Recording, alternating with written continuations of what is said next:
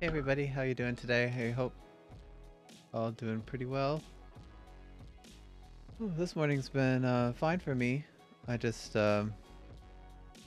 fortunately I seem to have done something to my back yesterday, so I didn't go to the gym, so that always puts a bit of a damper on my morning, but that's alright. I think I'm ready to get started on some programming for sure. So yesterday we finished up making the collision mesh. I need to update the mouse picking script, but before I do that, I want to go ahead and do the view blocking mesh, which, see, this is a perfect example. You can see through this mesh to the gray behind it, and we definitely don't want that to happen. So what I want to do is make just another mesh that's like in between the visible mesh. That'll just be pitch black and plug up any of these holes.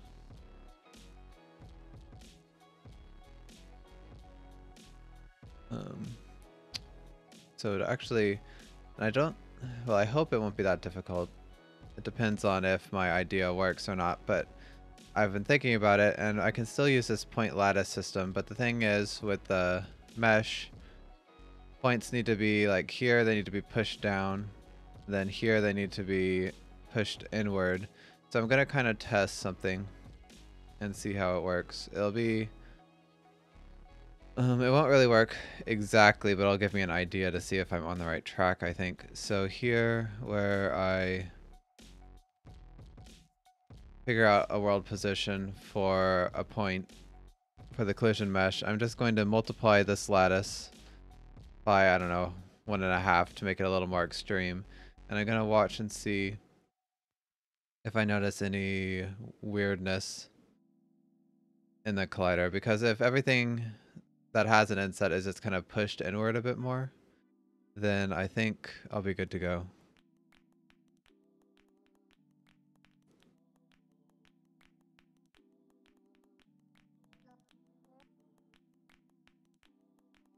I guess I need to actually view the collider. So obviously these areas that have 0 inset, it won't really be obvious. Okay. I guess I should have made it more extreme, but you can see that this kind of moved inward a bit.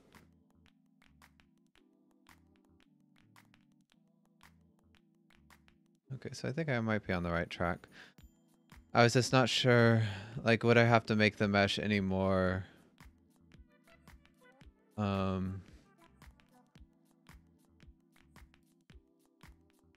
what am I trying to say? Any more, complex than what it is now? Because, like, take for here, the points would need to be, like, right here, and then they'd move up. So I wasn't sure if I needed to have another,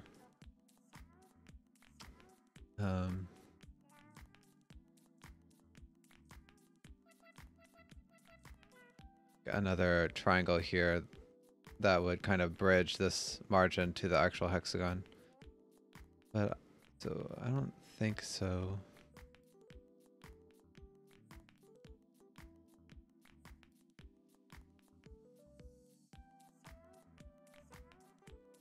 But obviously, let's make this inset more extreme.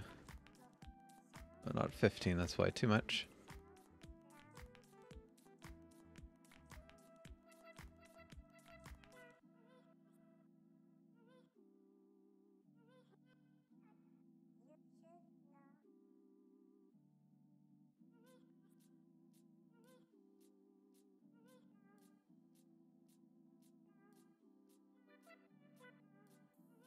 My chat broken?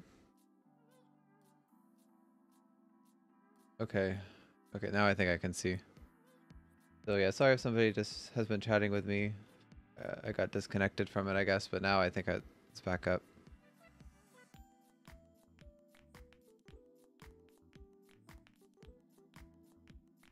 Okay, so this looks fine, but I mean, you can't really tell what's going on.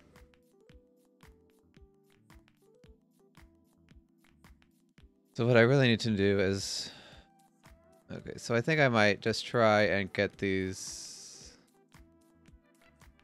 positions correct with the collision mesh before I go making a whole nother mesh and see if it will actually work.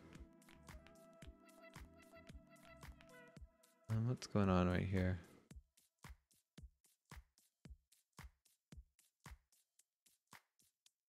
Okay, well it's just the inset pushes that in almost flat, but it still meets the corner. Yeah, so there's no really... That's fine, it just looks weird. But I mean, the blocking mesh will be mostly invisible, so it doesn't really have to look that good.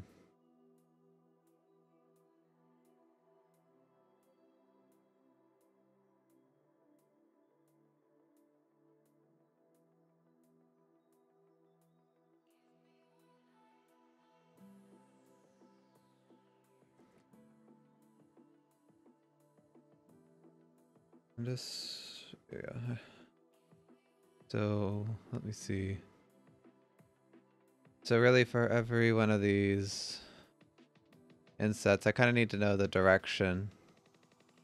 And then also their value, because certain ones that have 0 inset, I would want to at least know the direction it would be in, so I can inset the mesh. So let me see. Oops.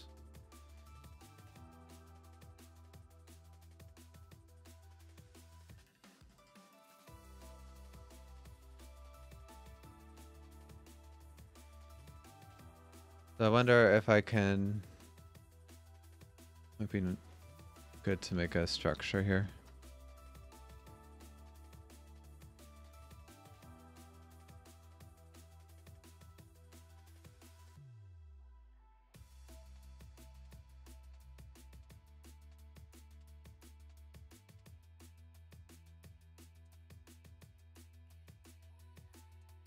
Or maybe length would be better.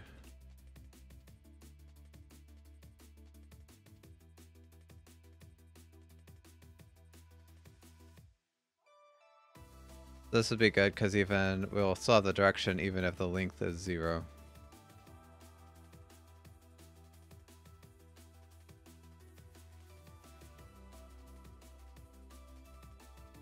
Or I wonder, do I need this or can I really? Might be an easier way. So we would just add this, but then also just add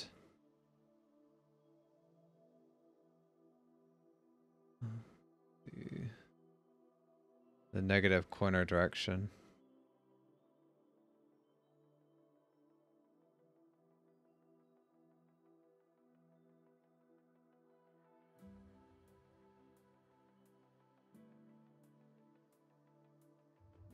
Let's just try that, and then also we would and we also want to move it down slightly. So, I don't know, 0.5. This should be negative. Let's see how this looks. So now we'll have the inset and then also move it towards the center of the hexagon and then also move it down. If this mesh is how I want it to be, then this is really all that the view blocking mesh has to be. We just need to have a mesh creator that will make a separate instance.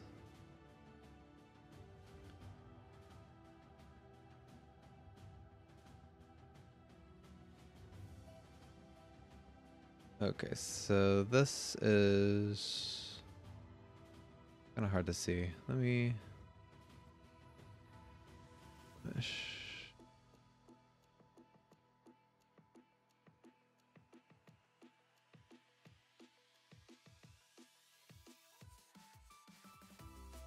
Oh, I was gonna do a renderer, but yeah, there's some weird stuff going on here. Seems like everything... What is...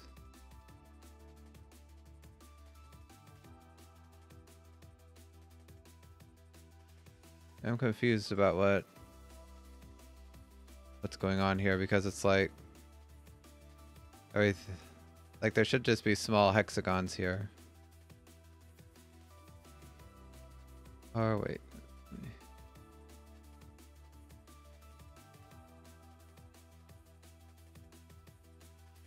Oh, okay. I see what's going on. Yeah, so this system won't work because... Okay, so for the collision mesh, the points are like right here, so it's fine. But for the view blocking mesh, we'd actually want this corner to end here, and then this corner to start here. So it's kind of like the corners need to use the... Well, I guess we can still use the lattice. It's just this corner have to start at the at whatever block is highest. So yeah, we have to do some more logic. We already kind of have this, but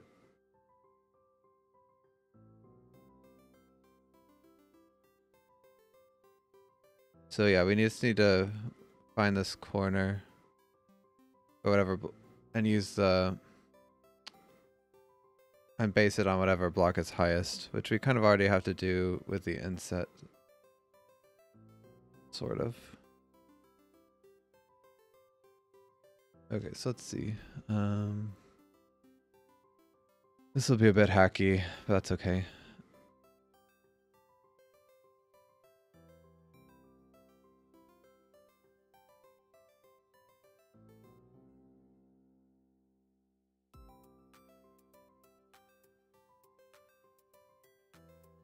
So clockwise height is...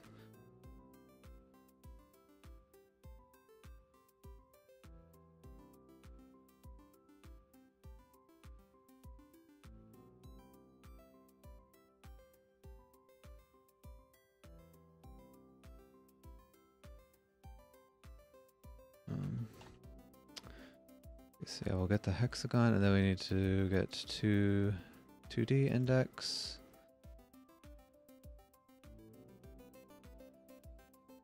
Yeah, so I'm just gonna do this hacky because I just want to actually see if it works. So, and then stack length -1 is the altitude for this.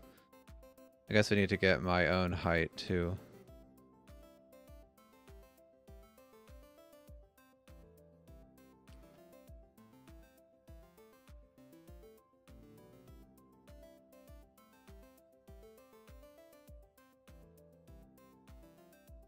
Which we just... Okay, we don't actually have the cell index, so...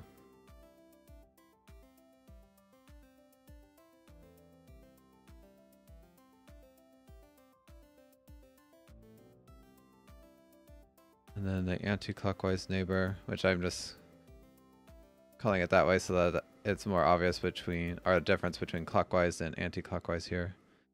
Or... because otherwise it'd just be CCW, which is a little too much like this one. So anyway, that is...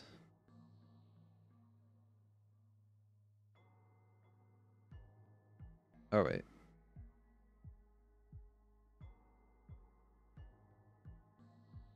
No, it's just the same. Corner index neighbor.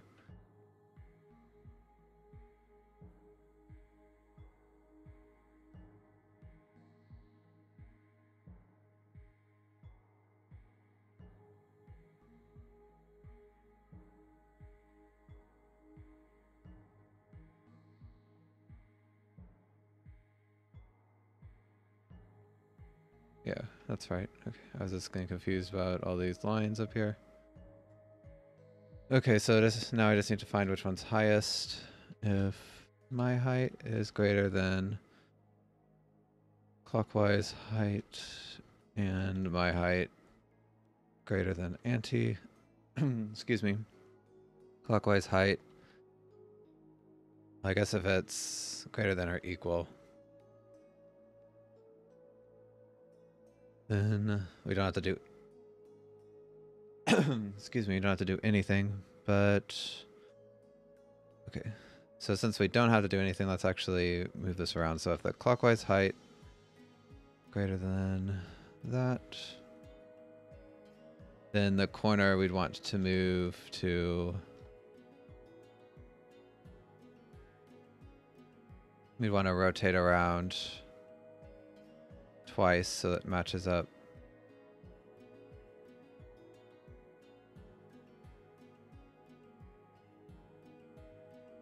Okay, and then else if the anti-clockwise height is greater than my height, or greater than or equal, then we do corner. Okay, was this right? So if clockwise height's greater than that and that. So otherwise we know clockwise height is at least lower than anti-clockwise, so yeah, we don't have to test that again.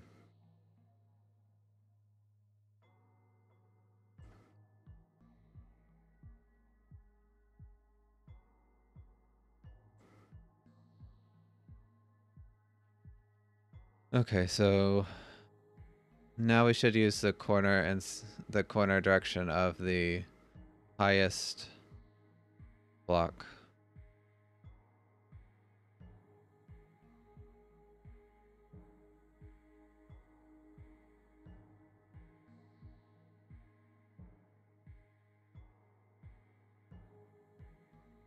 Okay, so we're getting errors. Let's look. Index out of range.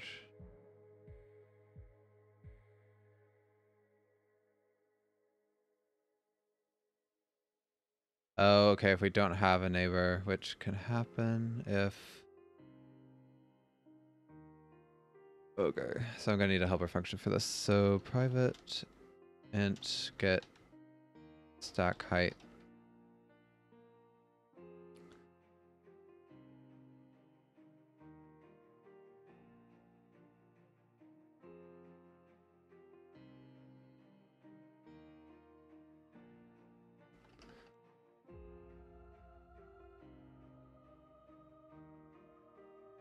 I can actually do this easier. So if hex is valid on 2D, then we know it has a stack height.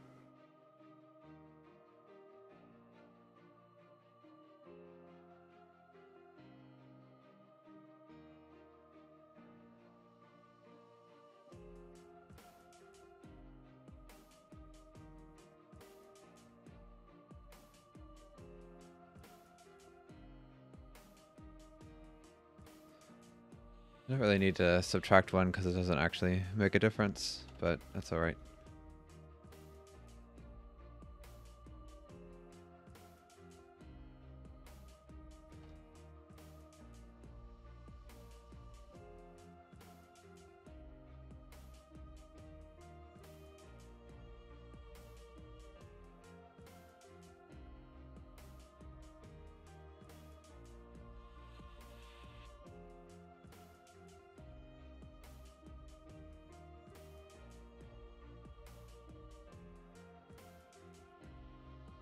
Okay, so yeah, if it's out of bounds, I'll just return -1. So that should be good for testing this. Oh, my voice is bad today. Let me get a drink of water.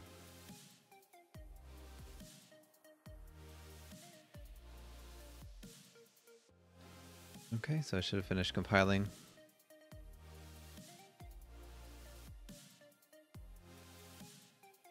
Okay, so no errors at least. I could probably get rid of these debug logs while I'm here, but...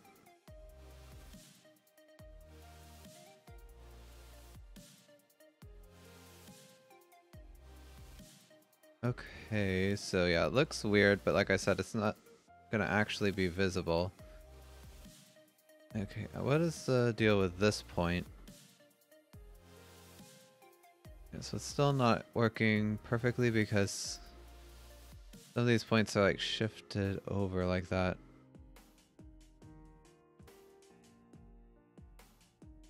Wonder if it has... Did I mess up with the Y? I don't know. Well, no, they're still shifted down too. But, I mean, besides them, like here, touching the edge, I think everything else will work. Again, the mesh is like really messy, but it's not going to be visible, so it doesn't really matter.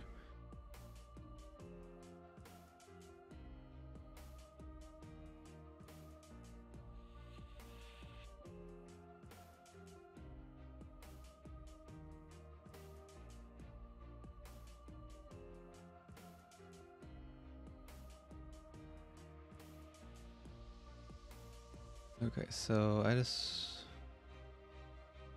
see.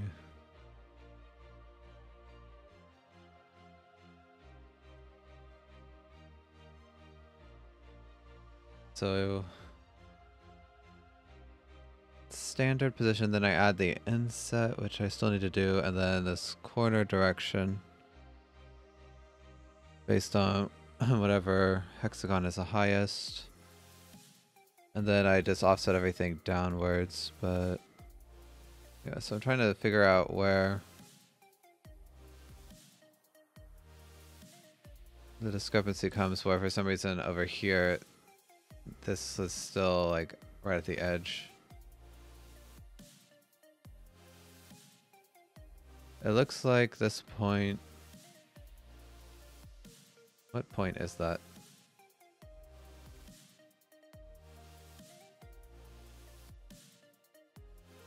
Like it was supposed to be here.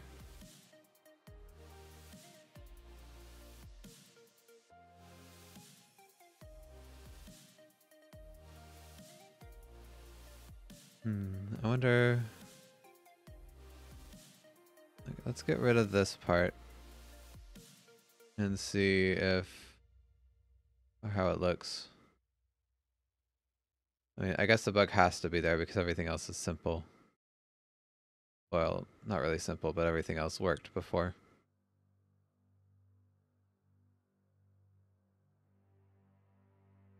So now it's just shifted down. So for some reason, some of these corners are getting moved downward instead of inward. So I bet I did the corner math wrong.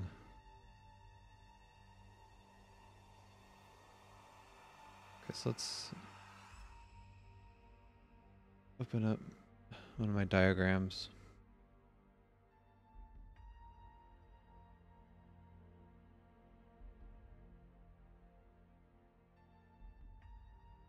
Oh, it takes a little bit to load.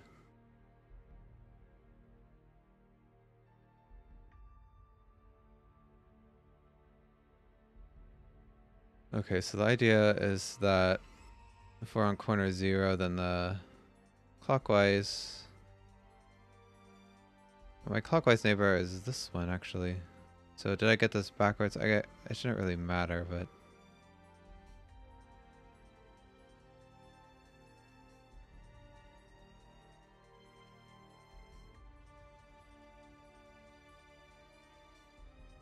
Yeah, as long as... okay, so I guess it's just named wrong. This is actually the anti-clockwise, and then this one's the clockwise neighbor.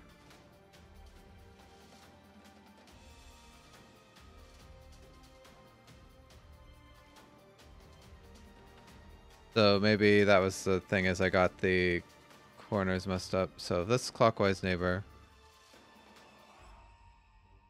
Okay, well no, I actually add 4 to that. So I think that the math was right before. I guess so. I just had the labels wrong.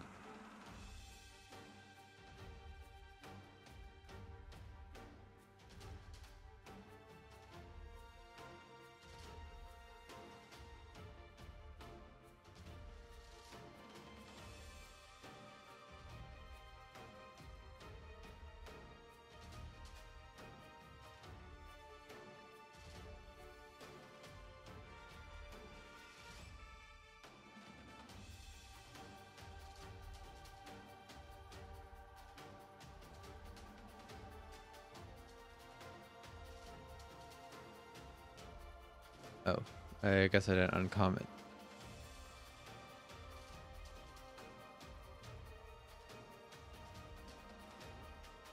Okay, let's change this around. I'll just -1/2 for now. That's not quite as extreme.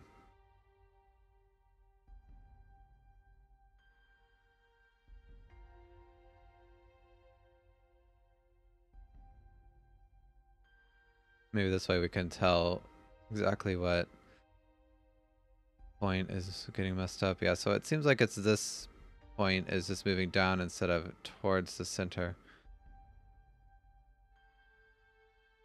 Although this one seems to be okay.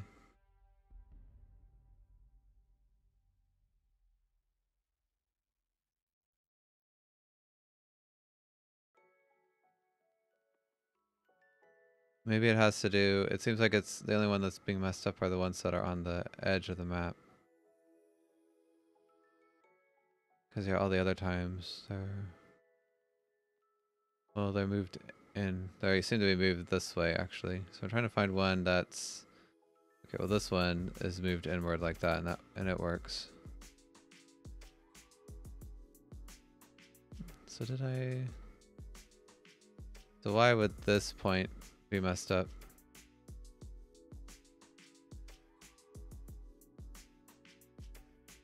Also right here, we can see kind of an issue.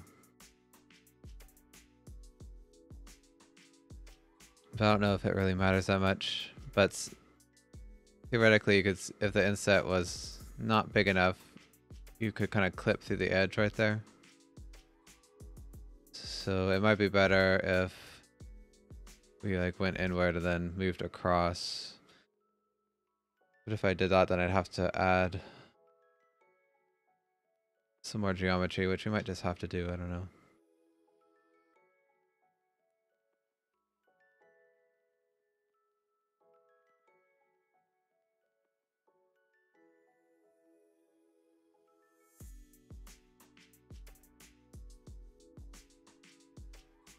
Okay, I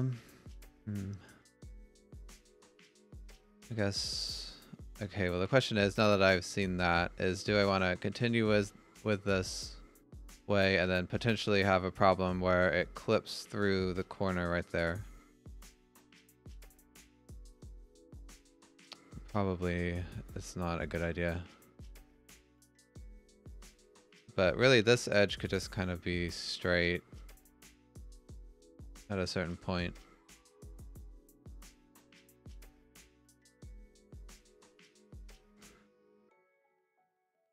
Like on plateaus, you could kind of just have like a square area, so that way I wouldn't have to have, because like this mesh ideally should just be as simple as possible because it's not visible, but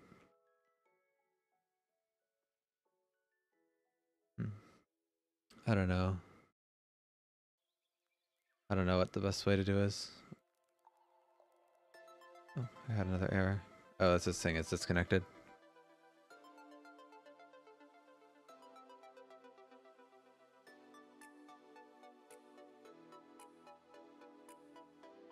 Okay, but I guess this way is kind of the worst of both worlds. Besides it being very easy to do, it has this weird clipping and it's not the most efficient, so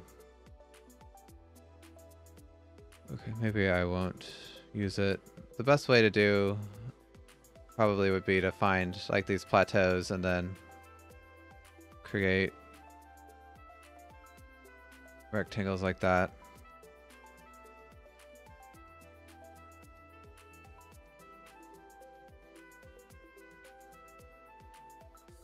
Then I'd have to do some algorithm to be able to find flat areas, which is more difficult than it seems, especially for hexagon. Okay, so I think, yeah, for now, I think I'm just going to try and do one and not worry about making it super efficient, but instead try to make it look as possible or as good as possible. And then later on, we can come back.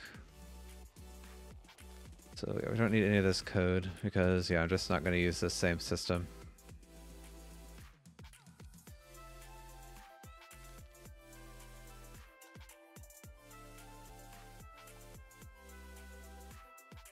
Okay, so I'm going to go back and use kind of a similar system to the old terrain and just not worry about sharing vertices between cells right now.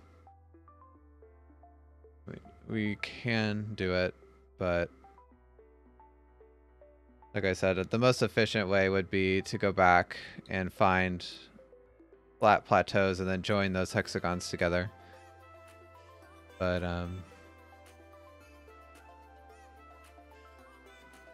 Yeah, that's not as easy as it sounds, so we'll just go with this way. Let me see.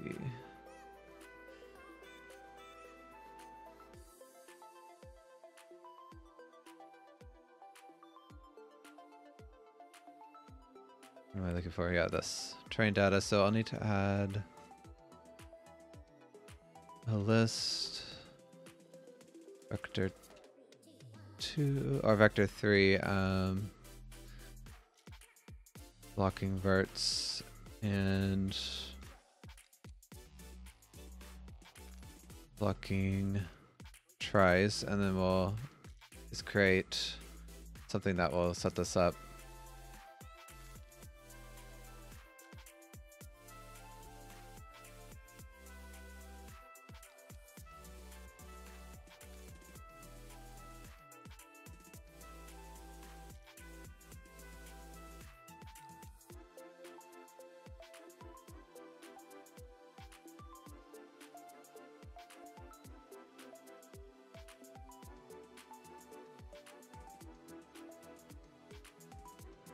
Okay, so it'll be similar to this, I think.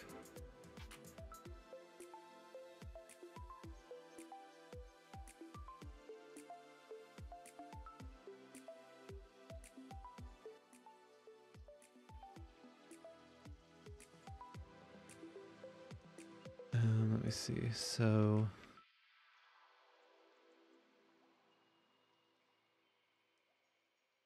fix up some of the stuff. I guess, yeah, we won't need the point lattice helper. Let's delete that for now. So dependencies, yeah, we'll need the cliff height and the stack. I guess we'll basically just use the cliffs to create the sides. Yeah, so I need to add my own task here, which will be blocking submesh.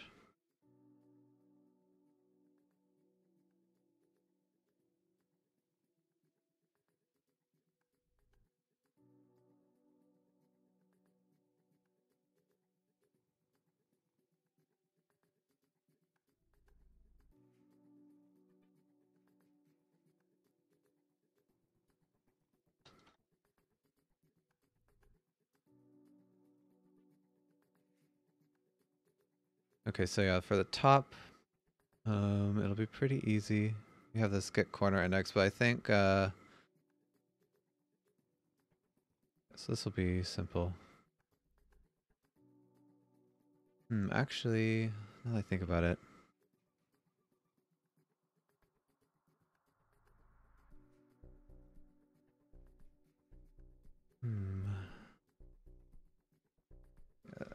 I might be able to share vertices, actually.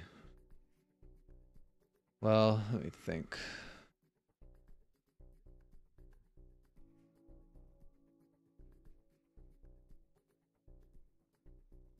Because what I could do, how I kind of want this to work is sort of, we want to have margins, kind of like the old system.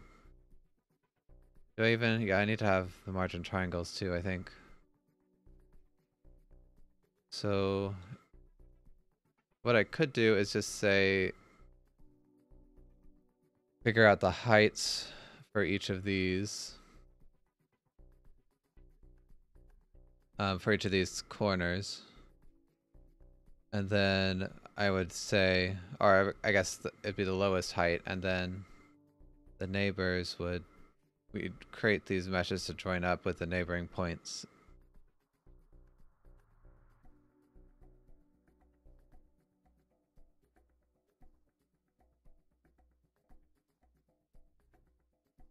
Let me see, how do I actually...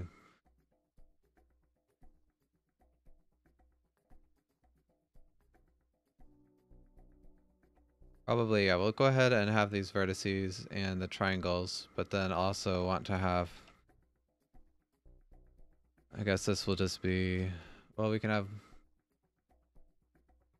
How would this work?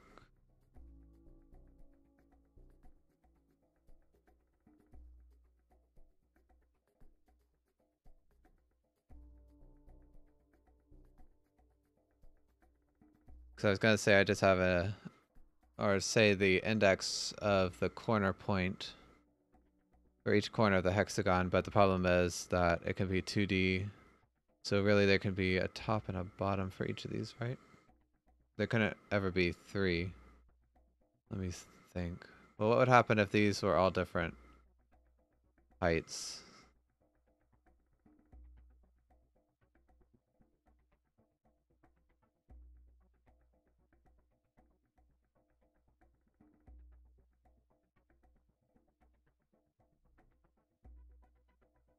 Could this be sloped?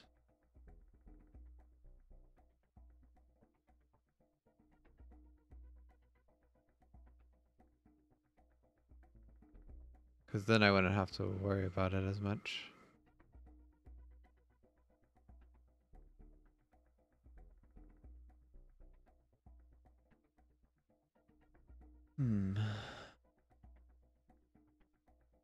It's hard for me to visualize, but the problem with working with hexagons is it's hard to model them in Blender, so I can't really use that as a tool. Well,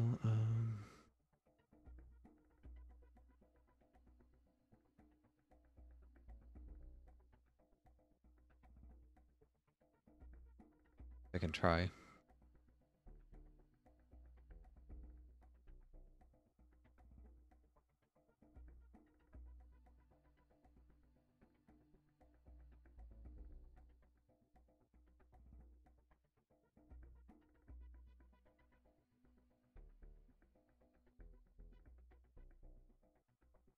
Okay, so I'll add cylinder, 6 vertices.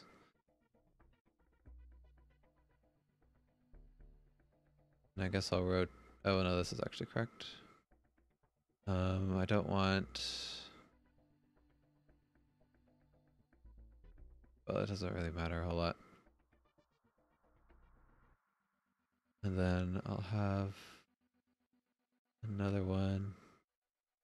Be a little bit away. That's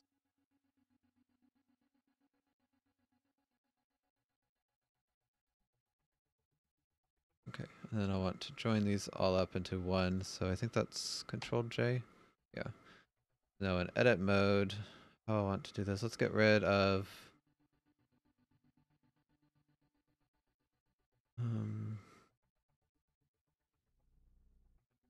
okay, so I want to make this as much like how it'll actually look as possible. So first off, I think I'll delete these.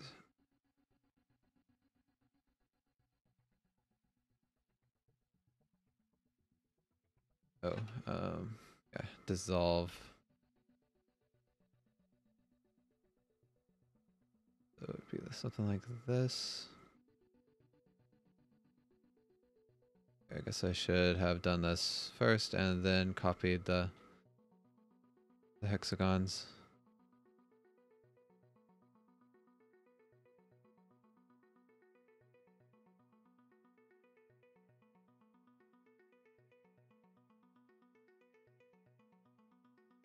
And now I want to also delete these bottom.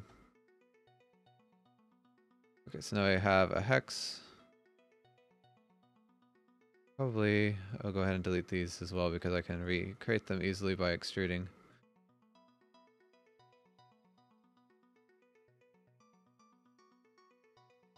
Oh.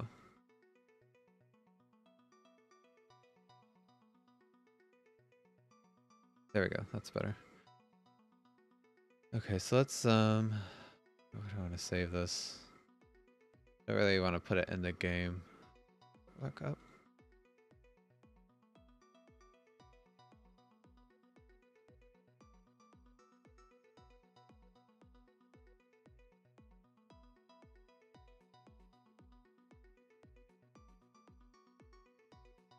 So let's call this blocking test.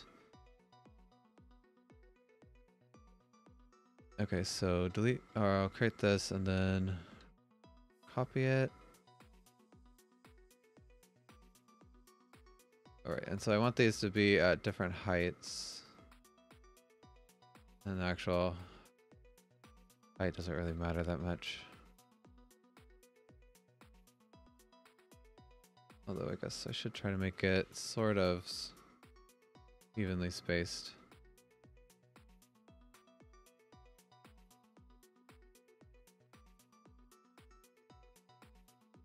Okay,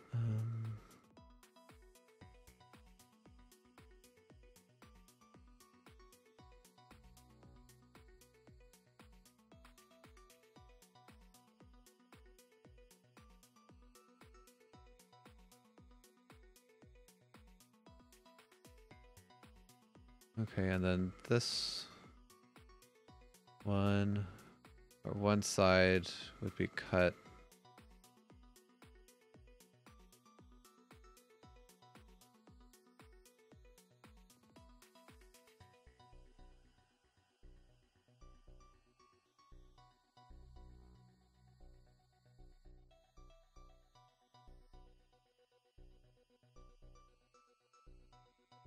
That's close enough. So then what I want to do is join those two together and pretend it's level. And this...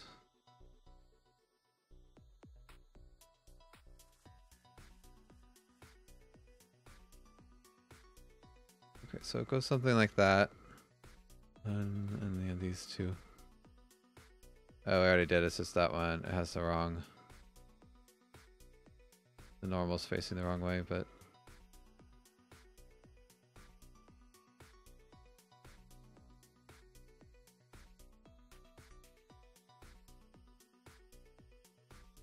Okay, so... This is how I kind of would like them to work. But I was wondering, do I have to have these walls like that? Or can I actually just have them slope?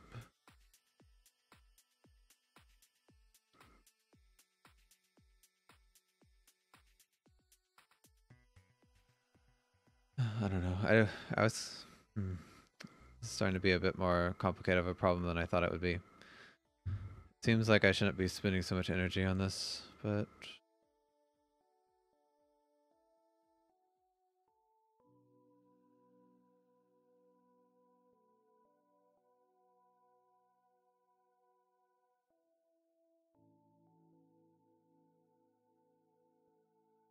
Okay, well, first of all, maybe before I do all this, I should actually see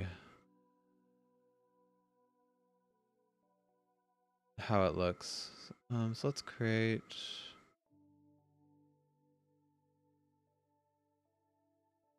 just a plane.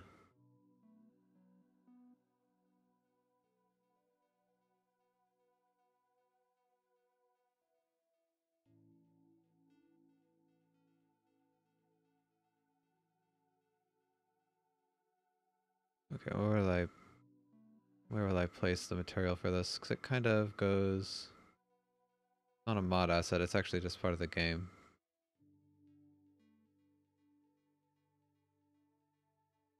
I guess I'll just create another one. And this will be the terrain blocking. I don't really think there's any reason that a mod would want to change this.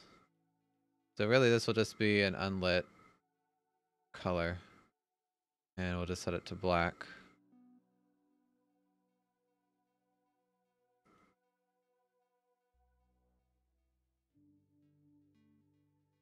Doesn't need a collider. Alright, and already I know it's rotated the wrong way, so let's fix that.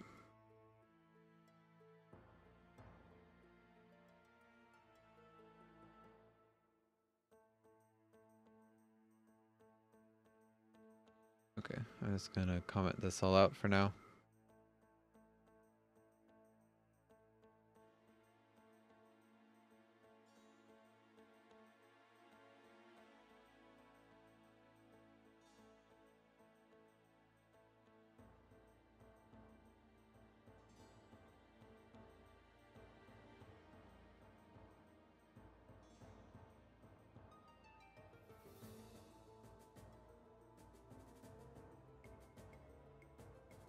Oh, it's rotated the wrong way, actually. Okay, it was right. first time. So I'm just gonna place it underneath that hole that I found and see how it looks.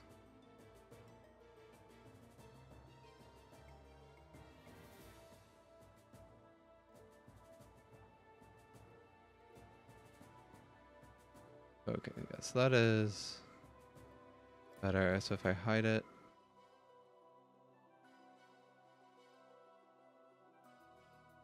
Okay, so maybe... Is that really all I need to do, is just have a plane underneath the terrain? Because that would be really simple. The only reason I didn't do it before... Oh, it's invisible because I'm looking at it from the back. Is because I was worried about being able to see through each of these layers, which you could still do. Which I still am worried about that, so...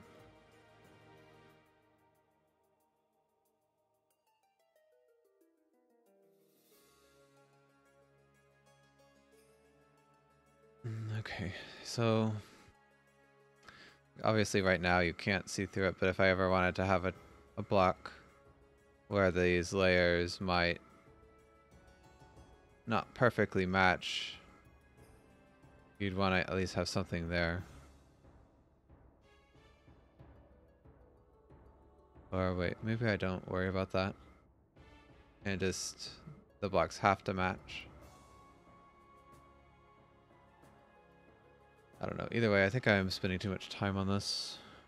Because it should be something simple and I think I'm really overthinking it.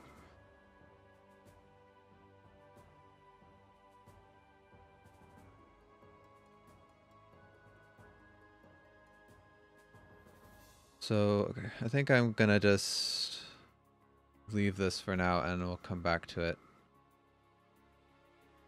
Okay, so I need to do this, which I want to do for visual, so that's important. And I need to update the mouse picking, so maybe I'll do that now. So I'll just leave this here, kind of, it's just a reminder. And for now, let's not worry about the blocker. I don't know. I still feel like I need to have something there, but I don't know.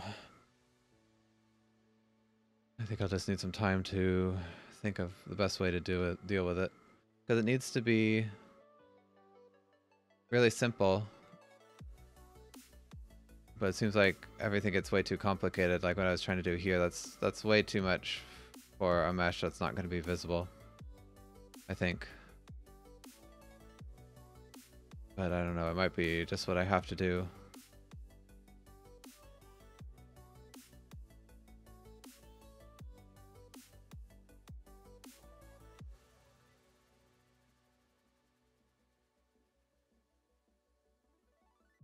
Okay, so anyway, I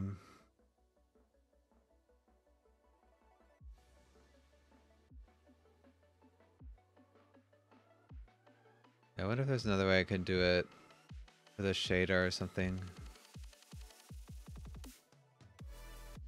I don't think so. Like just make it so that if you look down, well, I guess I could just make the skybox underneath black.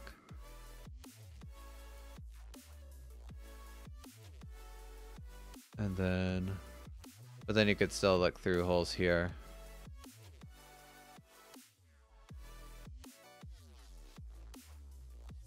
I don't know. I'll just think about it. Let's move on to something else for now.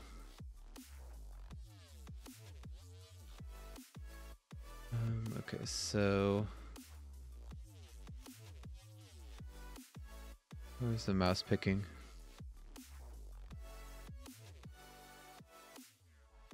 Okay, so right now I use this old terrain collider chunk to figure out the chunk index, but I don't actually need that anymore, so this old terrain generator doesn't exist.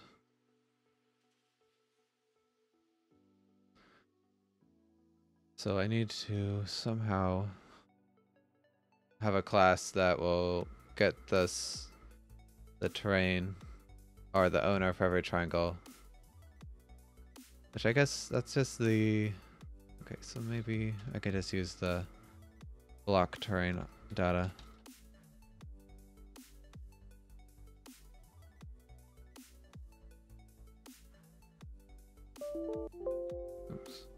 the wrong button.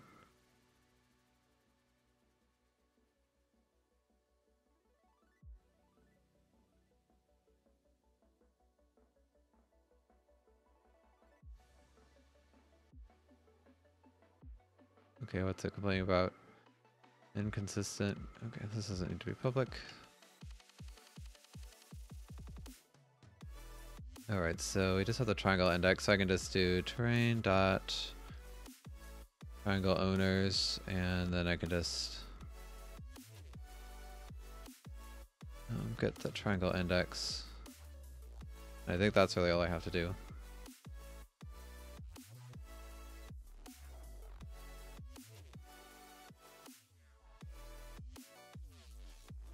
So I'll turn this back on just so we can test that.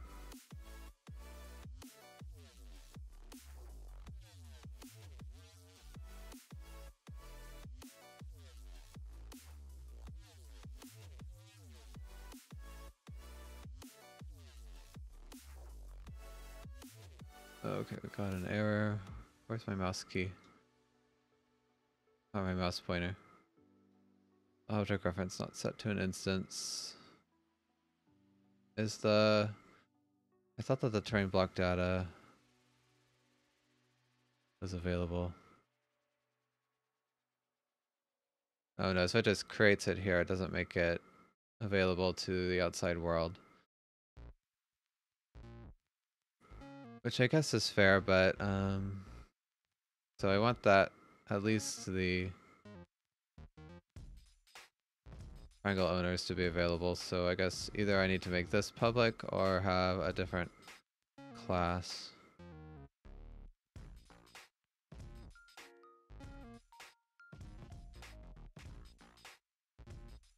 Excuse me.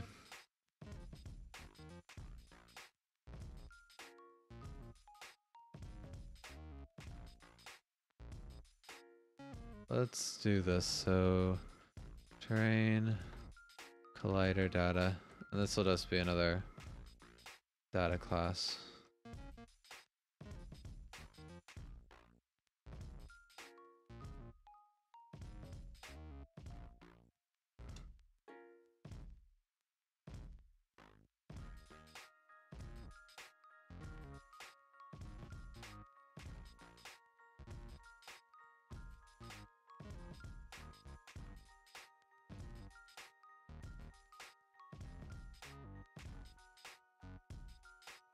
Okay, so now we won't use this, we'll use the terrain collider data.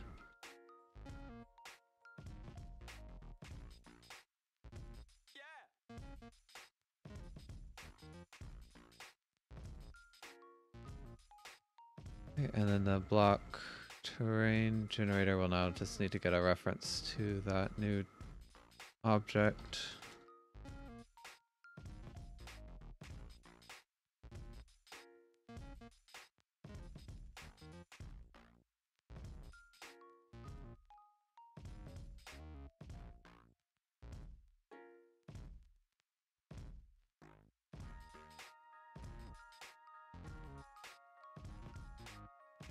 And then when it's done,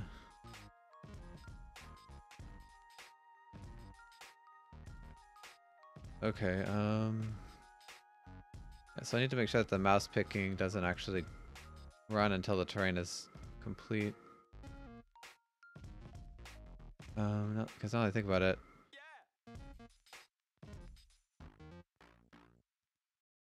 okay, let's do this. When is it complete? It's complete when the collider mesh is done. And then we need to have another thing.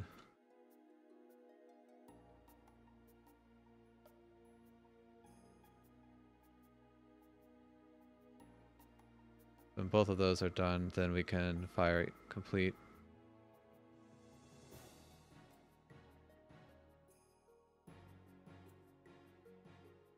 Okay, so maybe, let me see.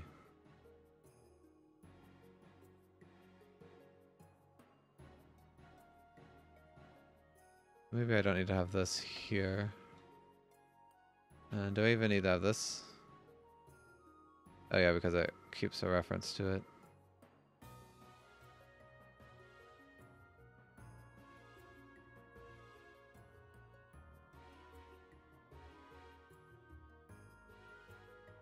Instead, this class can just have a reference to the triangles. So terrain, lighter data.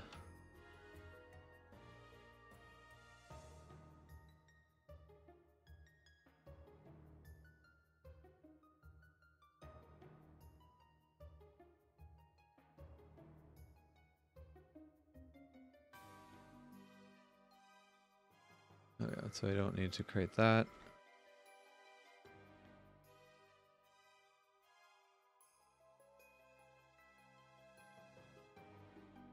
Okay, so yeah, this class will just do that. And okay, so yeah, now this class won't need to concern itself with the collider. Now I just need some other class to check if all the visible blocks have been created, so let me see.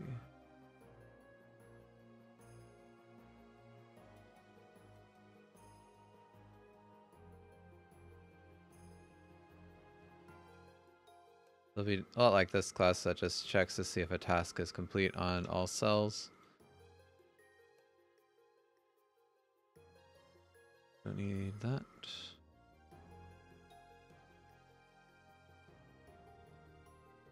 Why did the other one even have the point helper? I don't think it needed it.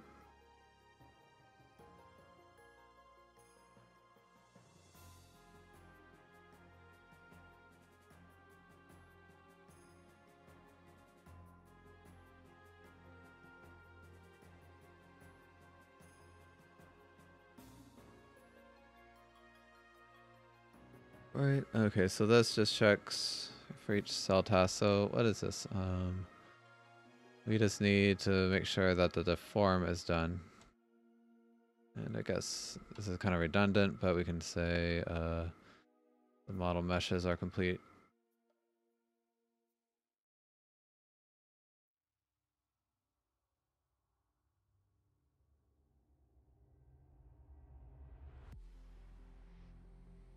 Okay, so it's making sure that the create cells task has finished, but the visible task has not. And so then it checks all dependencies, and then it would set visible blocks.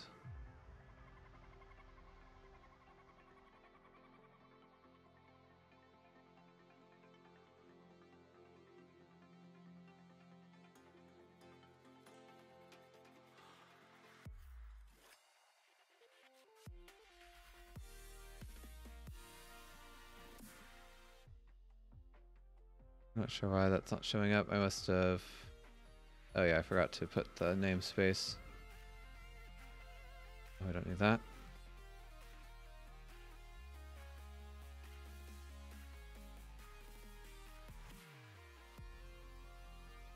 Okay, so what I should do now is on this mouse pick, I should also make sure that it doesn't try to ask this when the terrain is not complete. So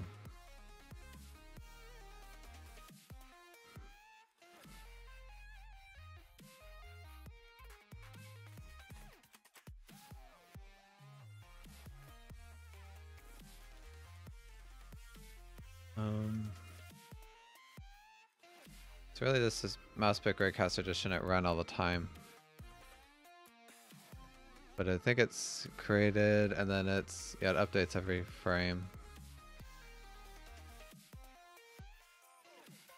Well, I guess this is fine. It's just that if the triangle index is greater than the triangle owner's list, it just won't do anything.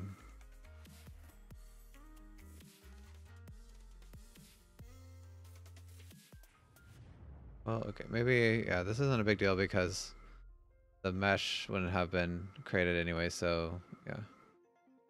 I was thinking that the triangle or the mouse pick could try to pick terrain before the mesh is complete, but it wouldn't even be able to raycast against the mesh before the triangle owner list is set up. So yeah, again, that's just not an issue I need to worry about right now.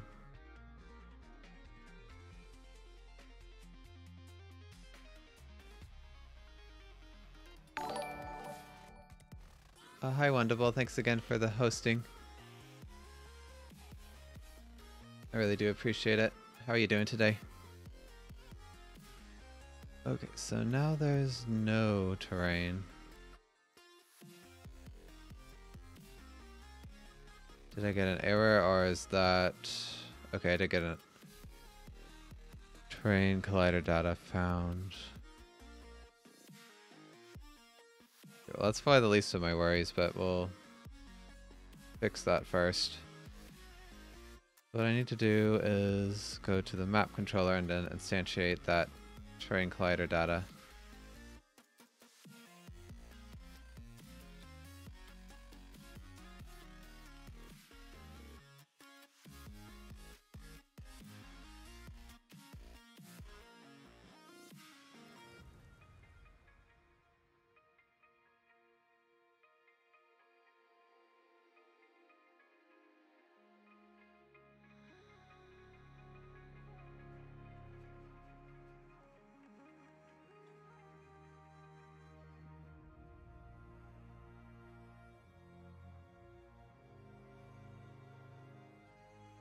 Alright, so still no terrain, but it's saying that the terrain finished, right? Because we're... Well, let's me pick a monster. So what is going on? Guess let's look.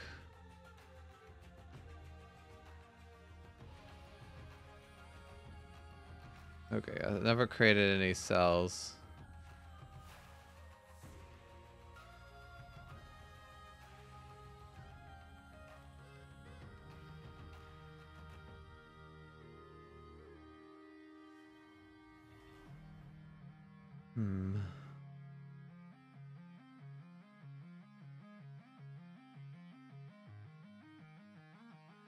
Yeah, so start work, not equal null, then...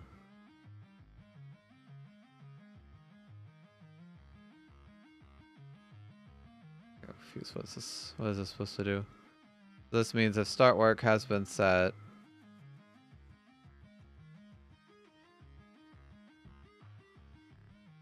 okay, then it checks to see if everything is complete, so... So that should mean that both of these dependencies are done. And then it checks to see if the complete event has been fired. And if not, it adds it and then queues a complete event. I guess at this point, I don't really need to do that because I should just set start work to false. So that way it won't run anymore. Oh yeah.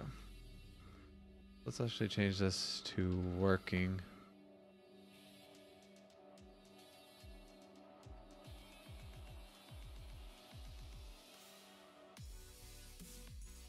So yeah, if we're complete, then we just fire this event and then set data complete equals. So what I need to do is to delete a flag, I would set data complete and not train tasks working. And this little squiggly tilde just inverts this tag. So when you use a bitwise and then not a flag, then that means it sets everything except this flag. So then when you do a bitwise and, that's the same as saying just take this flag off. This is what I'm doing here.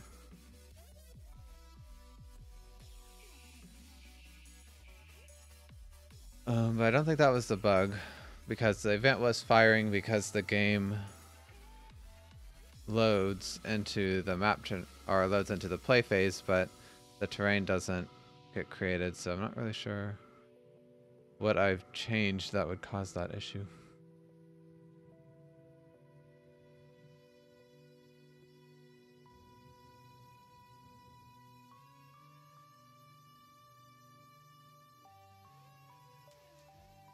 Maybe this visible blocks create a checker. So it checks to make sure create cells has been finished.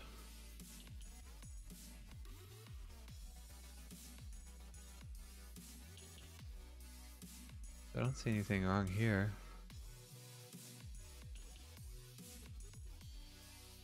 Okay, so if I take this, and if I just comment this out so it never does anything, I just want to try and diagnose the cause of this.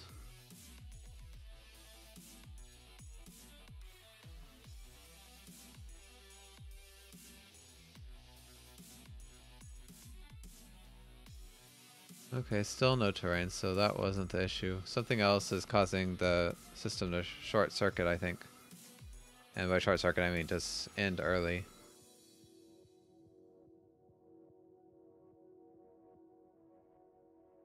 Is it this code?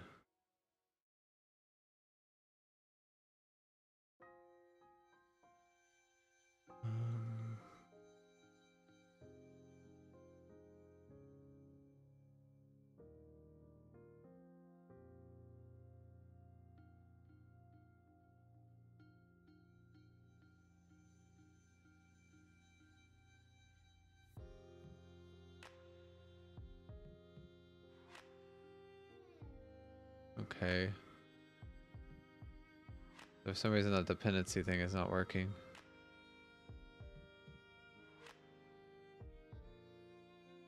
What that should mean is that if complete has all these dependencies, then it would fire the event.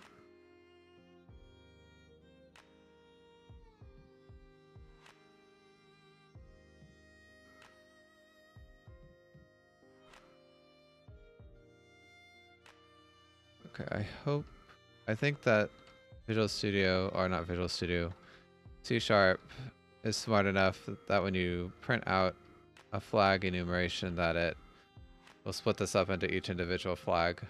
But hopefully it'll do that and not just print a number. Or be like Unity and just not show anything.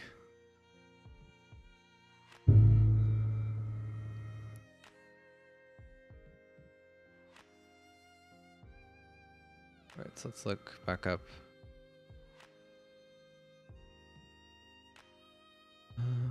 Yes, let's... Okay, so working.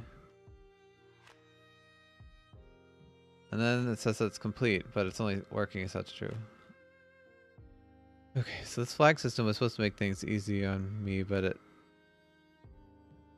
Oh, this should be OR. Okay. So I was doing a bitwise and that meant that I was checking for any flags in common between these two values, which is 0. So complete dependencies was 0. Yeah, so... Okay.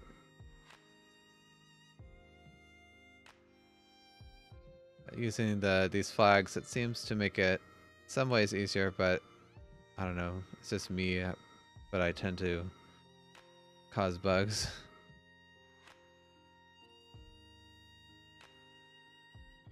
Okay, so that's interesting. They're standing inside the block now, but at least, yeah, the mouse picking seems to work. You can see down here what it's telling me. So block 3, 4, and then go up a row to 12 and up a layer 77.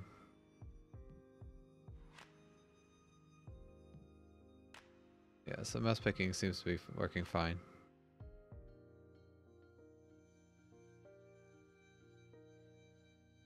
And I can even have them move. It seems like, okay, this new terrain system is shifted, so I need to make all the models stand on top of it, so I think I just need to move them up.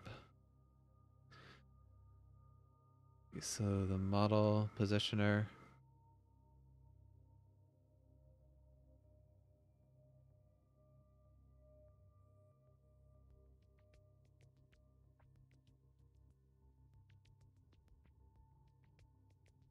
Oh, so I subtract the layer height before. What does 2Unity? Oh, 2Unity does nothing anymore.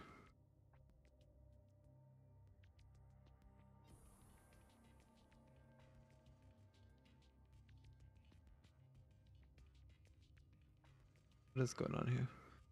Get model position. So why do I subtract the layer height? Oh, I guess that's the same thing.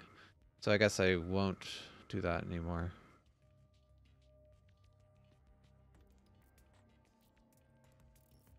Okay, I guess before the layer was, or 0 for block was the top. Yeah, now 0 for the block is the bottom. It doesn't make a whole lot of difference, but...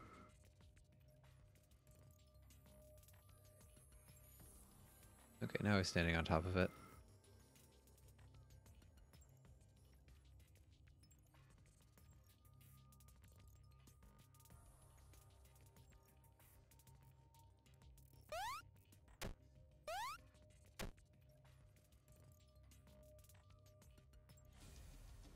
Alright, so now that's all done. Okay, so what else do I have to do here?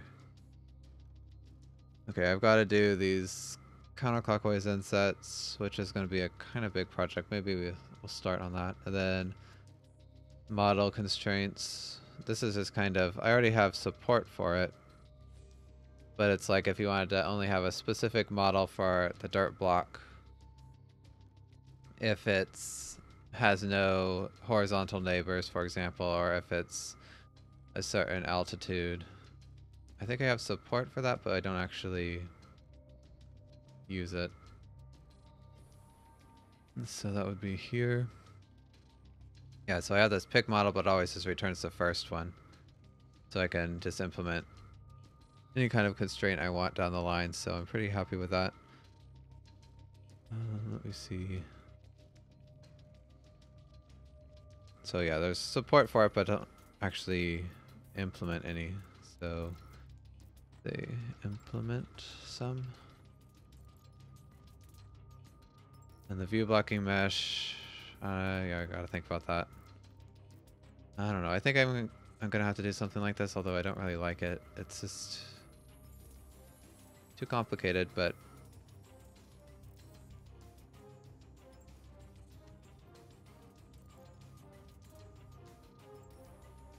because the easiest way to do this would be, again, to split it based on cell lines, and then we just have something like that.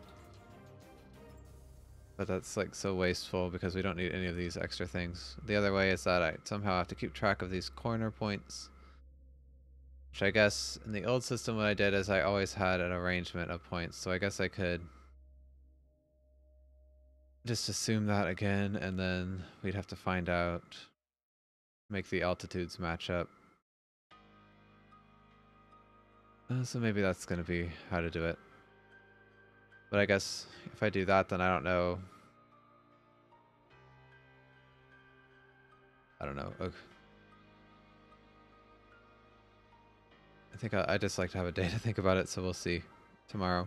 I guess let's just start on the more complicated insets, which the thing about them is that I have to know the insets of my neighbors, or not the inset, I have to know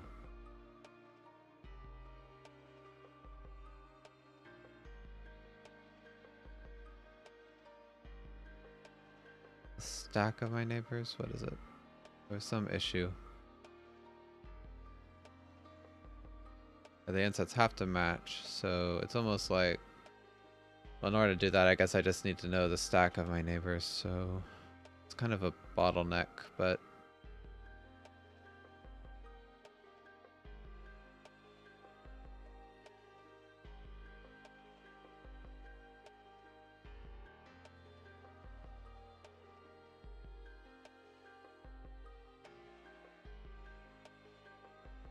okay, so what I'm trying to do here, I'll just start up the game to show a little better. Can't really tell on the dirt blocks that much, but on the grass ones, since they have a bigger inset, it looks a little weird, like right here, because it's inset like this so that there's a slope, but then here there's no inset, so you get this weird shadow. And what would actually, like, normally the blocks would move towards their center, but if there's two neighbors that are touching but then one that's, and then a cliff face on just one side, then it should move along the edge here. So in order to do that, I need to know some information about my neighbors. And then it's further complicated by if the neighbors are different types of blocks,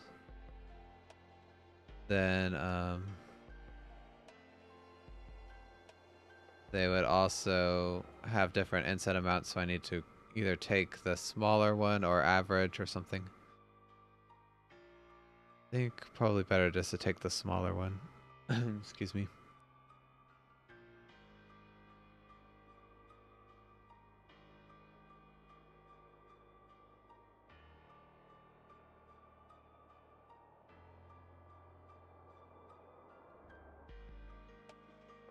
Okay, so let me see.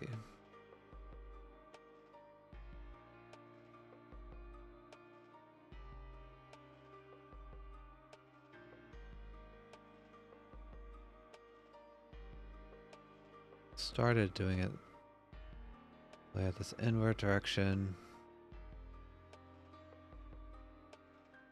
That's just so I don't calculate it multiple times.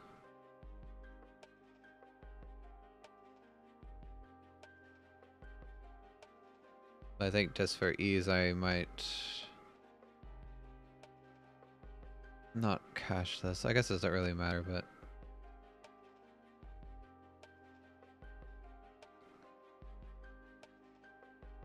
if I really wanted to, I could just have this get corner direction, cache this here in this class as a static variable because it's always the same. That might be the way to do it. That way I don't have to save a reference to it here.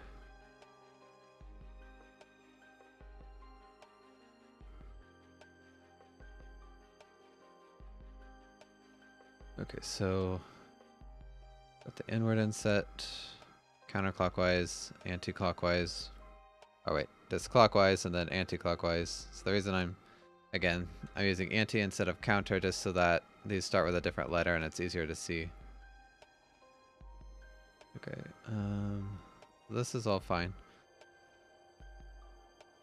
So what I need to do... How do I figure this out?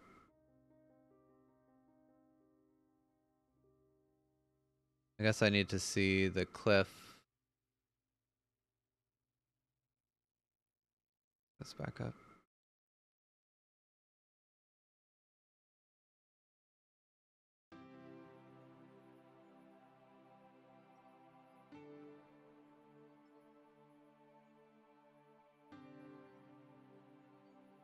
Okay, so for instance here, I want to see if this neighbor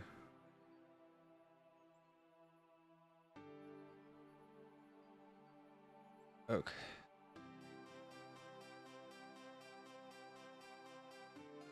So I need to know the I want to see if this neighbor is higher or lower than me.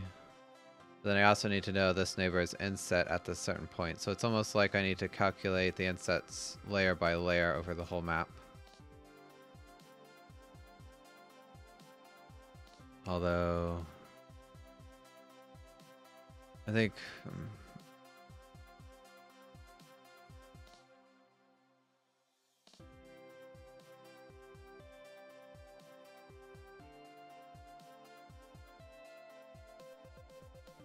I don't think that's going to be feasible though, because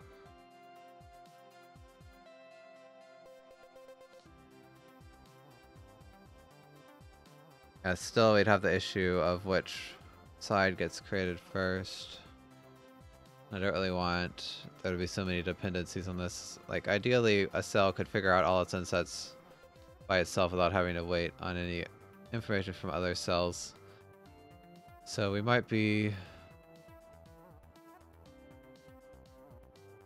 So what I should do is just calculate for every corner the inset amount for each neighbor while I'm doing it, and then I just won't store that data.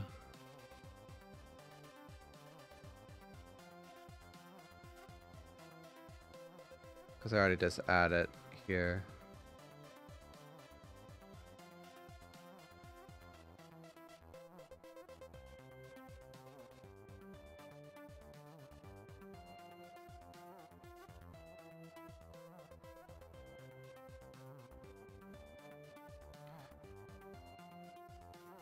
So vector. Well, okay. I think I'm overthinking it because actually below me, well, for every corner, it's by definition the insets always match. So by tracking my own, I also know the inset of my neighbor. So yeah, I was overthinking that. So I know that clockwise, but that's on my own cliffs. So I need to figure out.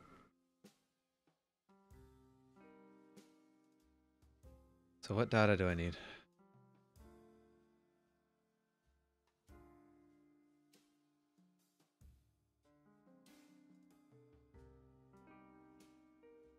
Again, over here.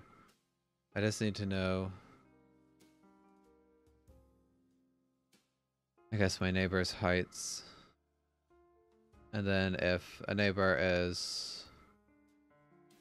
Okay, so it's like, if this neighbor is lower, but this neighbor is higher or the same, then we move that way.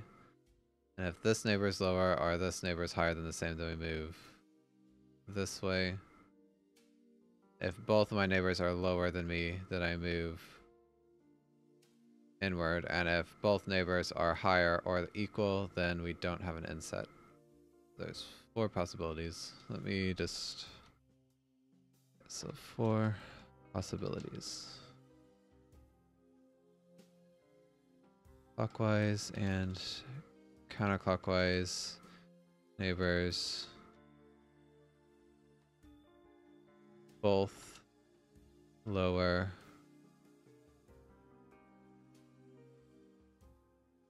Okay. Move towards my center. Clockwise, higher and or higher or equal, and counterclockwise, lower. Move along. So if my clockwise neighbor, let's move from top. So this one is higher and then this one's lower. That means we move along my clockwise side.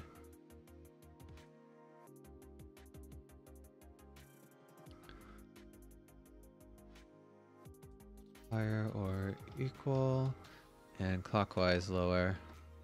Move along counter or anti-clockwise side. And then clockwise and anti-clockwise, both higher, equal. No, or I guess just do not move.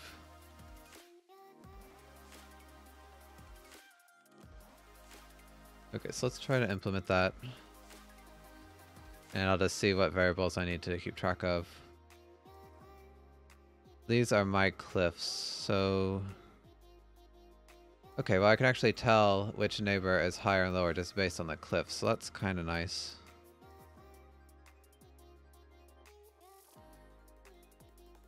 Okay, so if the layer is greater than the cliff start, then that means... That means that there is a cliff at this place, so let's see. This is the possibility for they're both lower, then I move towards my center. Else if so if the anti-clockwise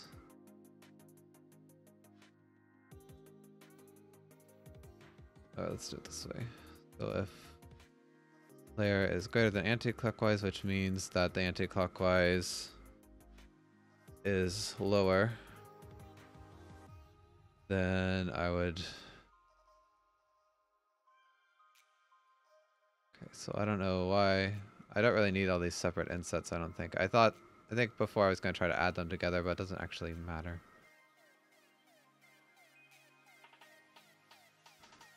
Okay, so I don't have a way to get the side direction from a corner.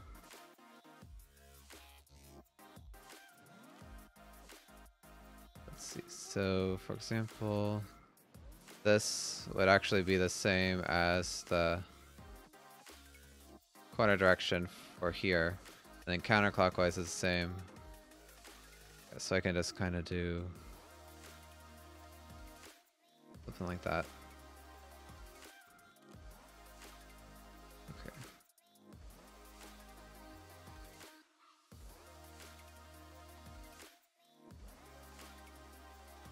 Okay, so get clockwise side direction for this corner.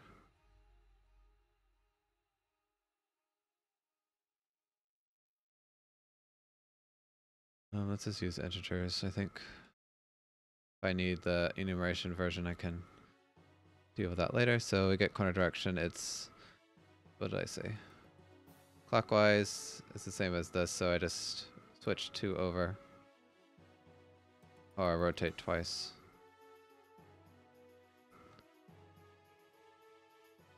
And of course, we've got to do a modulo to make sure that we don't go out of bounds.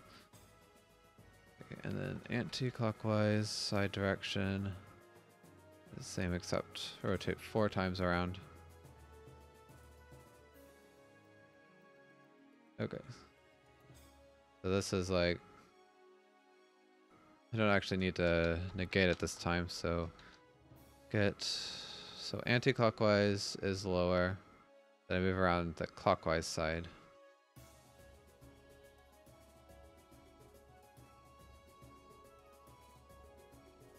Okay, and here I need to know, okay, this is the part that's a little confusing, is I need to know my neighbor's cliff, but I'll worry about that later. Let's just make sure this math works. Greater than clockwise cliff start, and then,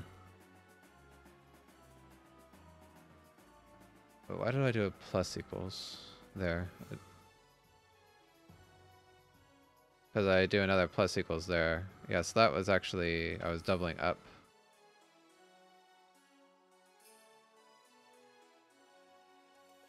Yeah, so I don't even, I could just do vector 3 inset equals vector 3 0.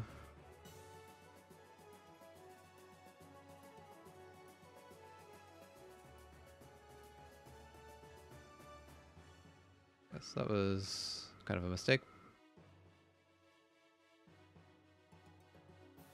And then, okay, so this is anti-clockwise, and then this last one, we don't do anything, because... Oh wait, I see, because we're setting this... Yeah, so we have to keep track of the bottom ones, because, yeah. We have to keep track of what's going on so far, because this inset is set per side, or per layer. Yeah. Okay, so that means that this should be plus equals.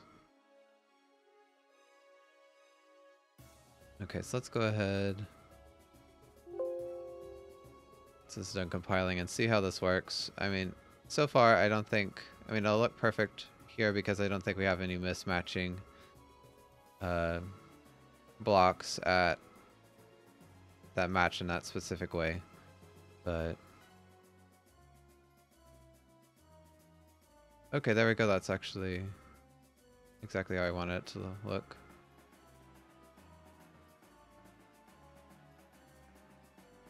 Look for any weirdness. Okay, and these stones don't have an inset, that's why they're still straight. Okay, you can really see here. I think that looks a lot better. This is, it kind of makes a weird shape at the top, but I don't know, I think it adds charm. It looks fine in the game, right? It's kind of hard to see, of course, but...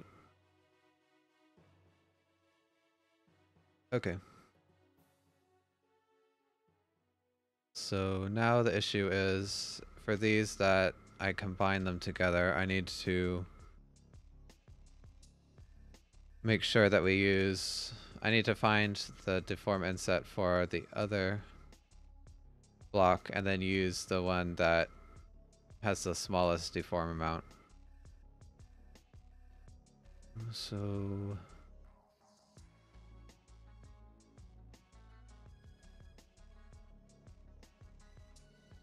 let's see. Private int. Oh, let's just make this even easier. Do I have cap locks on? Yeah, I do have caps lock on. So vector 3, get neighbor. Oh no, this wouldn't be a vector 3.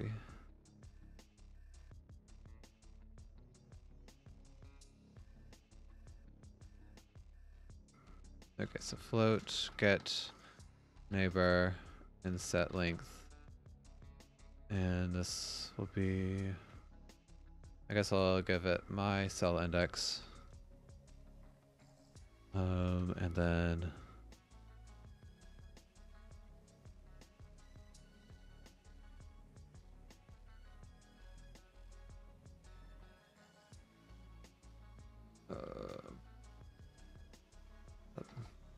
okay, I can convert the corners to the neighbor, so that's fine.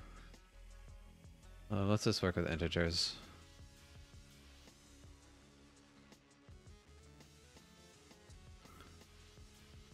Okay, so first I need to convert the cell index to a hex position, and then I can turn this neighbor into an axis. So hex position, my hex equals hex position from forward index. Oh, and then I need to know the layer as well. So int layer. But it doesn't actually matter for this part.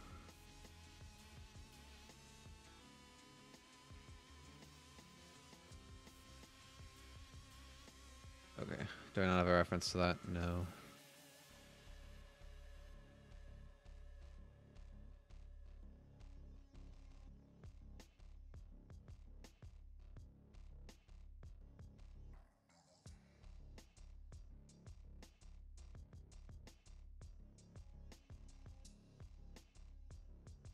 Okay, and then hex position, neighbor hex is my hex plus hex position, axis vectors, neighbor, and then if neighbor hex, I probably don't even need to really test this, but might as well. So if it's valid,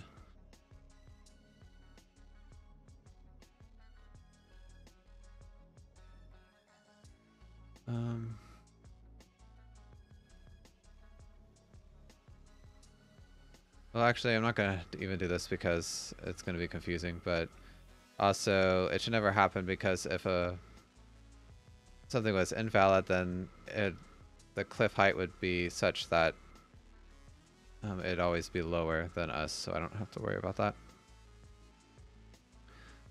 So now what I need to do is convert the neighbor back into a cell deck, or let's just actually get the cell itself. Well, actually no, because I won't know we don't want to actually use the cell data because we don't know if it's been created already. Okay, so battle board. Or wait, that's not right. So neighbor hex to 2D index. Okay, and so now I can also use. Now I just gotta figure out a block just by adding the layer to it.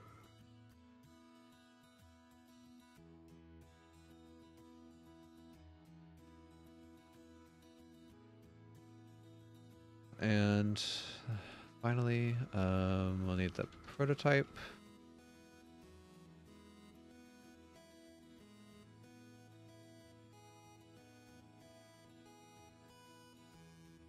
And then I can return database block prototypes,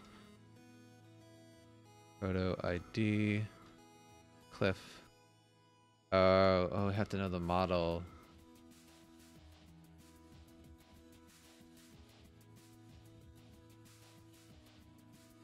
Okay.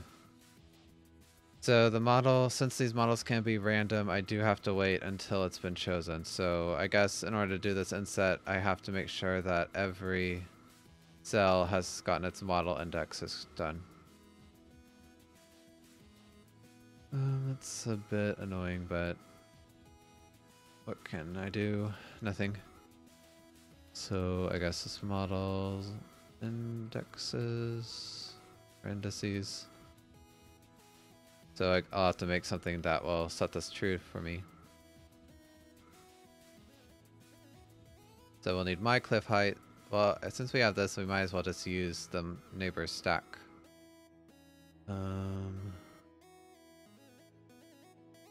Okay, so we gotta wait. Let's do it this way. Private, static, terrain, tasks, terrain depths equals model indexes and create cells. And then the cell task is just be for myself. I guess we can leave that even though it's kind of redundant. So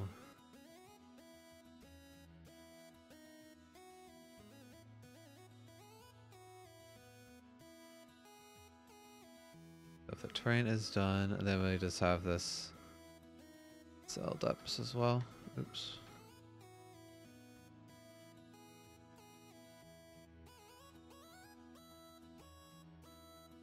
Okay, so now I have this. So I have the neighbor cell, then I can just get... Let's just get the cell because I don't really need the index anymore. Okay. I didn't really want to do this because it introduces a bottleneck, but there's no way around it now.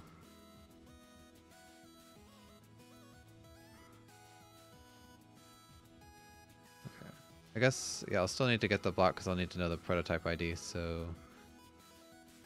Neighbor cell. Oh, well, I guess I can get that from the stack.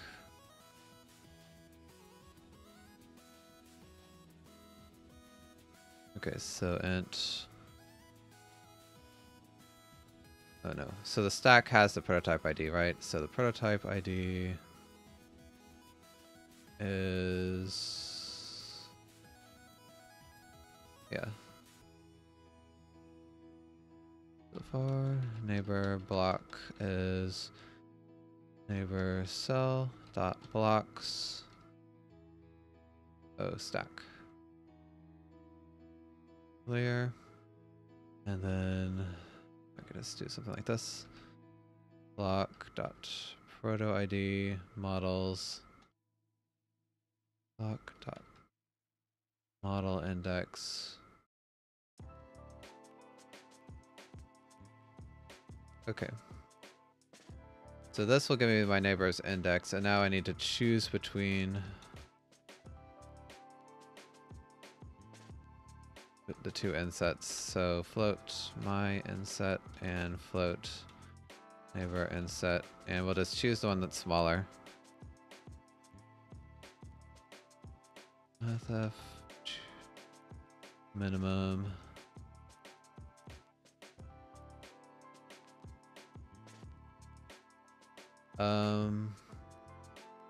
So what about if one is negative? Probably I want to choose the one that's closest to 0. Okay, so I can't use that. So mathf abs, my inset is less than absolute value of the neighbor inset. Then I would return my inset. Otherwise, neighbor.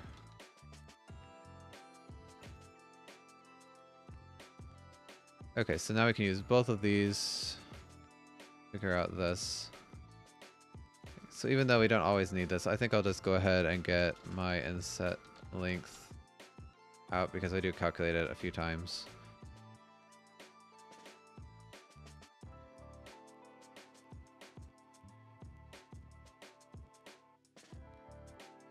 Okay, so we got that, and then choose inset and get neighbor inset length.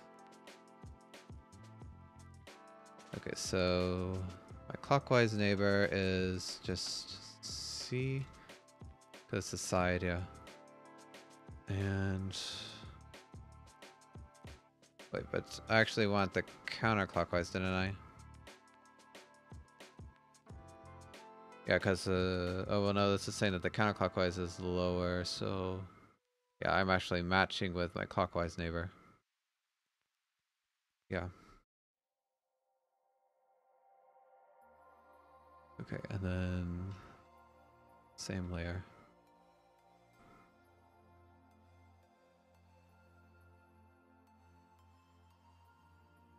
Okay, and then the counterclockwise neighbor is just this. Or sorry, anti-clockwise. So we add 5 because we just need to rotate around to here.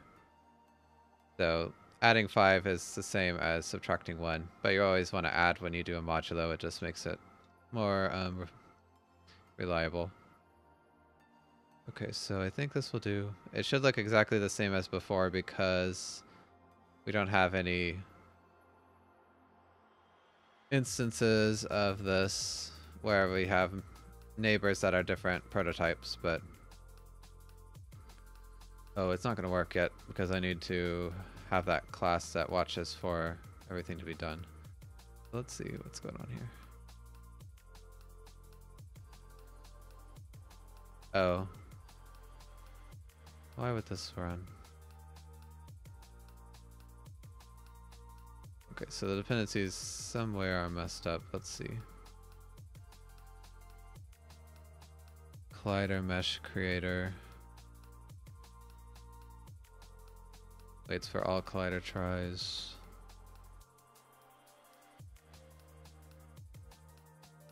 Okay, so does this... Oh yeah, so it doesn't check for the insets here, which is where that dependency issue is coming from.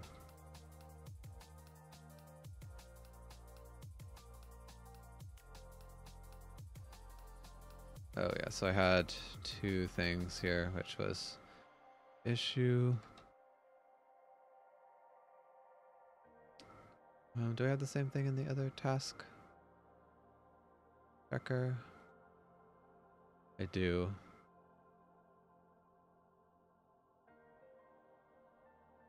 I'm kind of surprised that didn't cause an issue yet.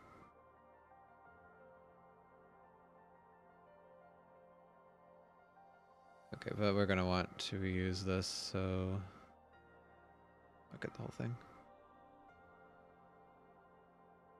Okay, so what is this waiting for? I guess this is ready for insets checker. Or wait, let's just call it model indices.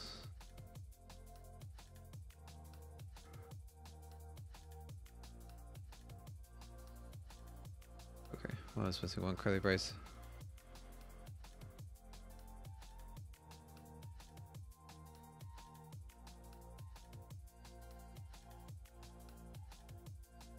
Okay, we should get this, well, as long as there's no bugs, we should finish this today, which I'm happy about. So anyway, the cell dependencies we need, model indexes, cliff heights. Oh, well, I guess I just need model indexes, huh? Okay, and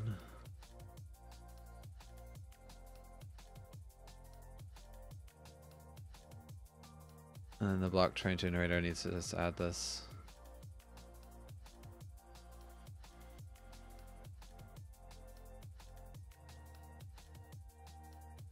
Alright, so let's see how this works. Like I said, it should look the same as before.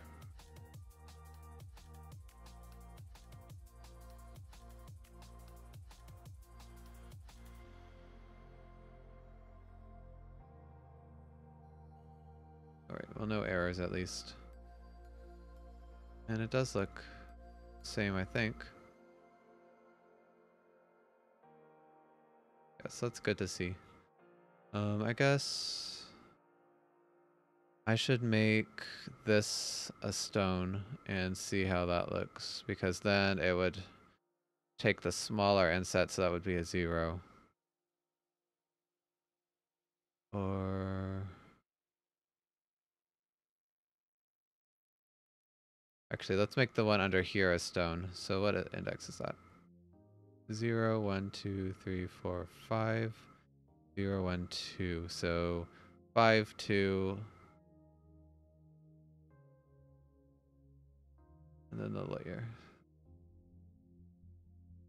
We can just replace it. Oh yeah, and also in Lua indexes I need to add 1. So I think it's 5, 2, or 6, 3, 2. And yeah, let's make it stone. But if I get this wrong, it's not really that hard to fix.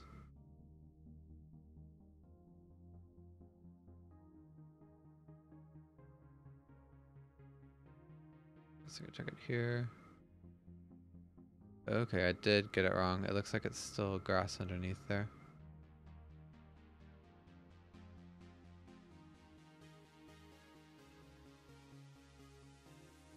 Oh. Looks like I added it right here. Oh, you know what? I counted this way first. So I transposed it. It should be 3, 6, 2.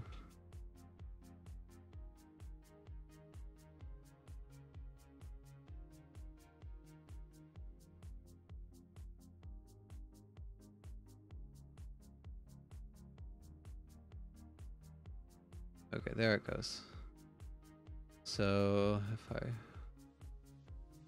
we can see here, there's no inset because it's matching up exactly with the stone, but then over here, it's still inset correctly. Yeah, so that's exactly how it's supposed to work.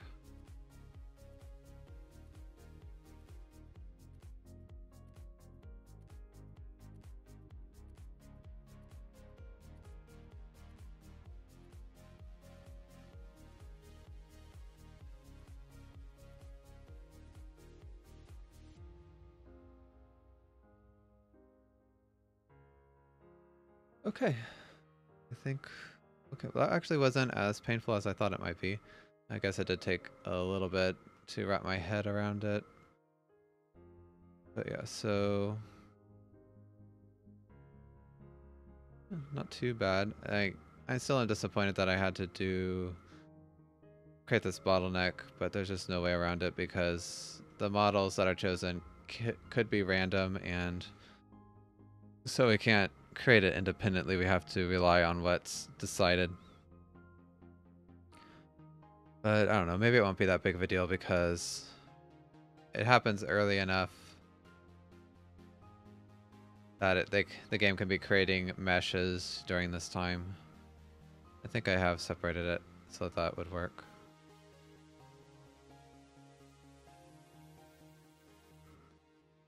Yeah, because I have the model creator that can run as soon as the model indexes have been set up. It's just a deformer that needs the insets, so yeah. Should be okay. So I know this is a little shorter stream. Still have about 10 minutes, but this is a good place to stop, I think. We're actually pretty much done with this terrain system. There are a couple of things I need to allow spawning blocks mid-battle, but I might actually wait to do that because I think... Yes, let's see. I got new block terrain.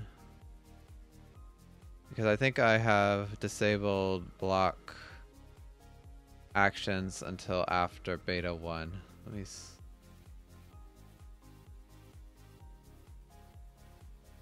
yeah, move block. So yeah, we won't have to do that because for beta, I want to go ahead and create a beta 1 that I can release, and yeah, anything that affects blocks after the map has been finished, I don't need to deal with right now. So yeah, well, I shouldn't mark that as complete, but it's just going to be put off. And then I guess we could implement model constraints, but I think I might wait and do that as well. So right now we'll just have one. Well, I don't know. We'll just do it as needed. Probably because we can at least do like random blocks, but or yeah, small changes. Let's see. better block model picking random constraints. But yeah, we can put this off as well until after beta 1 if I want. So okay, so we're not completely done with this because I've got to do the view blocking mesh. But unless over today I decide how I want to do it, we might put that off some more. I still need to do a lot of stuff with lighting, and I need to polish up egg dino. And then, yeah, oh, well, I need to make the grass and the stone block and finish polishing the dirt block, so I might do that tomorrow, because that'd be kind of a fun change that I can do until I'm decided on how I want the blocking mesh to look. But yeah, so the dirt needs a little bit more interest, I think, and some colors fixed. And then the grass and the stone just need to be completely done because yeah, this current block is super boring. Egg dino. I'm pretty happy with egg dino. I think if I had a chance I would redo some of it, specifically the egg could use some more tries because like right here you can see on the specular it's very blocky. And then I need some more animations, but I don't know. Maybe change colors. Oh, one big thing I need to do is allow mods to set up the lighting ramps, which I don't do right now, and that would just let mods have greater control over how the lights work and the toon shading. That's pretty important.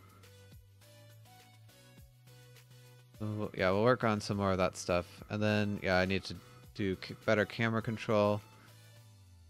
I need to I need to actually support this so that right now every player can just make one selection, but I should let you make one selection per monster if the mods want to support that. And then I need to add in changing monster stats and changing if a monster is alive or dead in an action. Yeah, I need to deal with this. Some more. Oh, I might actually put this off because it's not super important, but right now when we ask the server for hidden information like a stat, it could pool the requests and send them like every few seconds to the other player instead of just forwarding it directly, but I don't know, it's not super important. So that I could see myself putting that off till a later time.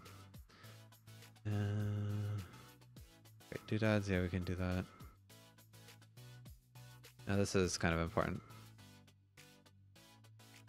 And I should make some more monsters too. Just like, I don't know, 2 or 3. I don't know. We probably won't do this anymore because that had more to do with the old terrain. But yeah, I should make better art. Maybe. Oh, this is a big one. I need to figure out how I'll do the skybox and the map edge. Well, the map edge is pretty much already done, actually, with this new block terrain. But I do need to have like some, I don't know, water or something. I'm not sure how that will look. Oh, while I'm here, let's comment that out so I remember. What else? So this is Lewis grep, so yeah, I want camera control, support the new actions. A function calls at different phases. Oh yeah, this, I need to make sure that you can't set air beneath a block because the game assumes that doesn't happen. Yeah, this is just a small thing.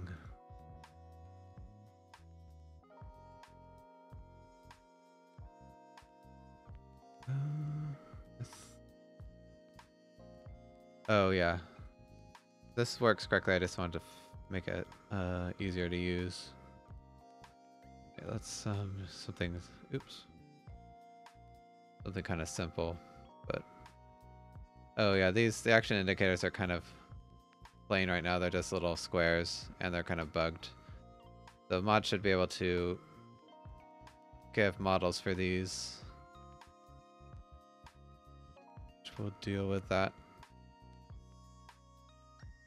Okay, and the biggest thing right now for beta 1 is that there's no team building, results, or lobby screen. So that's going to be probably a bigger project. And then I need to do the interface. But so we still got quite a bit of work to do before beta 1, so that's why I need to finish this train. And we'll just kind of stick some of the stuff for a later beta. But okay, I guess let's go ahead and end it. So again, thanks everybody for coming by and watching. I really appreciate it. Tomorrow, yeah, we'll just work on some stuff. I don't know, maybe models, we'll see. But I should be live at around noon Eastern, so feel free to follow me here on Twitch or on my Twitter if you'd like to be notified when I go live. I have a YouTube channel where I post all my old videos if you'd like to see how the game used to look or just catch up on something you missed. And a Discord server where you can chat with me any time of the day. I'd love to have you there. But I think that's about it. So again, thanks everybody, and I hope you have a great day. Bye-bye.